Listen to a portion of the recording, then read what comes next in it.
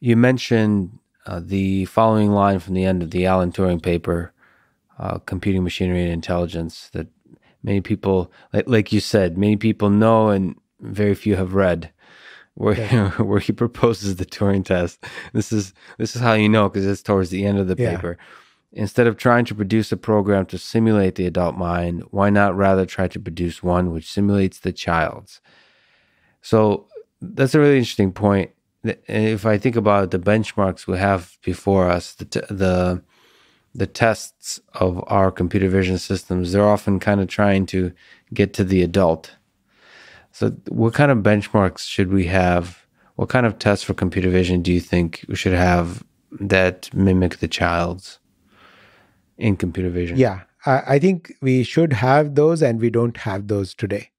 And I think the part of the challenge is that we should really be collecting data of the type that a child experiences, right? So that gets into issues of privacy and so on and so forth. But there are attempts in this direction to sort of try to collect the kind of data that a child encounters growing up. So, what's the child's linguistic environment? What's the child's visual environment? So, if we could collect that kind of data and then develop learning schemes based on that data, that would be one way to do it. I think that's a very promising direction myself.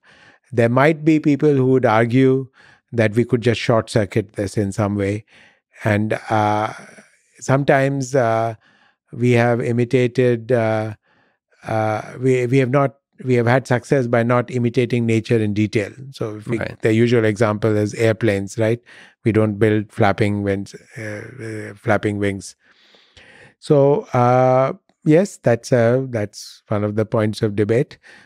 In my mind, I would bet on this learning like a child approach. So one of the fundamental aspects of learning like a child is the interactivity.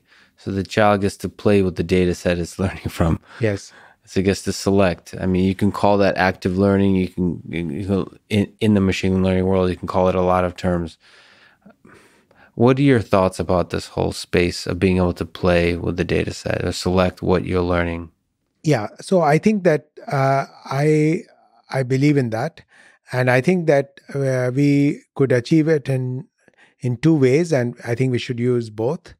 So one is actually real robotics, right? So real, uh, physical embodiments of agents who are interacting with the world, and they have a physical body with dynamics and mass and moment of inertia and friction and all the rest.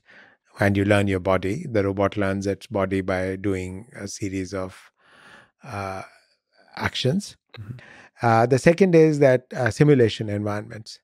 So I think simulation environments are getting much, much better. In my life in Facebook AI research, our group has worked on something called Habitat, which is a simulation environment, which is a visually photorealistic environment of places like houses or interiors of various urban spaces and so forth. And as you move, you get a picture which is a pretty accurate picture. So I can now you can imagine that subsequent generations of these simulators will be accurate not just visually but with respect to forces and masses and haptic interactions and so on. And then we have that environment to play with. I think let me state one reason why I think this active being able to act in the world is important. I think that this is one way to break the correlation versus causation barrier. So this is something which is of a great deal of interest these days. I mean, people like Judea Pearl have talked a lot about that we are neglecting causality, and he describes the entire set of successes of deep learning as just curve fitting, right? Because it's but I don't quite agree. But he's a troublemaker. He is. But causality is important. But causality is not like a single silver bullet. It's not like one single principle. There are many different aspects here. And one of the ways in which one of our most reliable ways of establishing causal links, and this is the way, for example, the medical community does this, is randomized control trials. So you have you pick some situation, and now in some situation you perform an action, and for certain others you don't, right? So you have a control experiment. Well, the child is in fact performing controlled experiments all the time, right? Right. Okay. Small scale. And in a small scale, and but that is a way that the child gets to build and refine its causal models of the world. And my colleague Alison Gopnik has, together with a couple of co-authors, has this book called The Scientist in the Crib, referring to children. Mm-hmm. So I like the part that I like about that is the scientist wants to build causal models, and the scientist does control experiments. And I think the child is doing that. So to enable that, we will need to have these active experiments. And I think those could be done, some in the real world and some in simulation. So you have hope for simulation.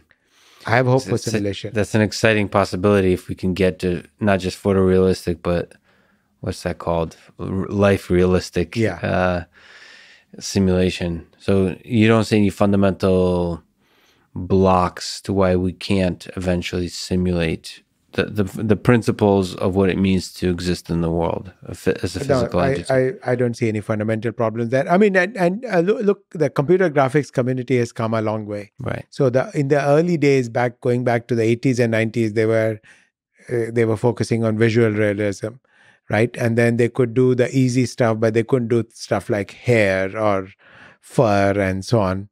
Okay, well, they managed to do that.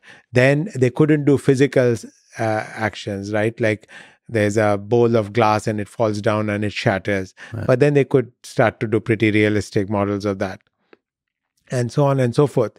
So the graphics people have shown that they can do this forward direction, not just for optical interactions, but also for physical interactions.